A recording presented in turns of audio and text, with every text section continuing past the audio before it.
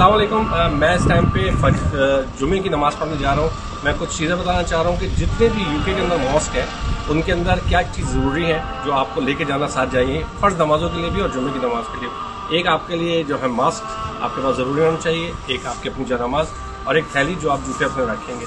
इस टाइम पे मैं जुमे की नमाज़ के लिए जा रहा हूँ।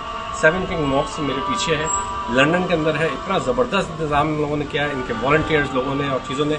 आए मैं आपको दिखाता हूँ, और जब भी जाएँ तो ये चीज़ें आप अपने साथ ज़रूर लेकर जाएँ, तमाम फ़र्ज़ नमाज़ों में भी और जुमे की नमाज़ों में भी।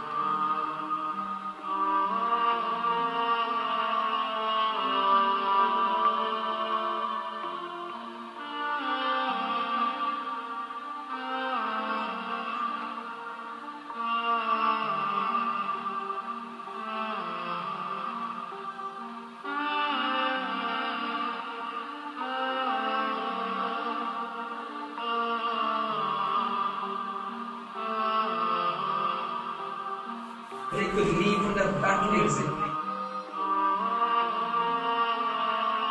Assalamu alaikum wa rahmatullahi wa barakatuh. My name is Mufti Suhail and I am one of the Imams who is serving here at this masjid, 7 Kings Muslim Educational Trust, which is in Ilford, London.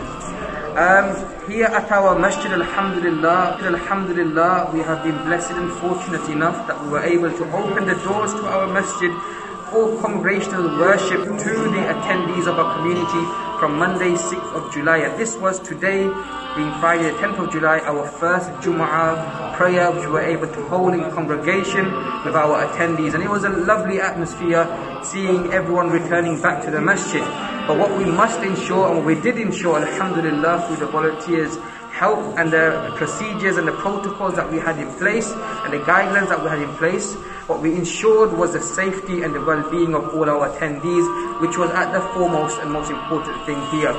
What we did to ensure that was we maintained social distancing throughout. We had markings and signages throughout, alerting people and informing people of their well-being. Now, as a Muslim, it is our duty, as Muslims, it is our duty to protect one another. In a hadith which is in Bukhari and Muslim, the Messenger of Allah sallallahu alayhi wa sallam, he says, "Al-Muslimu man salima al-Muslimuna min lisanihi wa yadihi." That the true Muslim, a true believer, is that person from whose hand and whose tongue others remain safe. So we have a responsibility upon ourselves to protect our communities.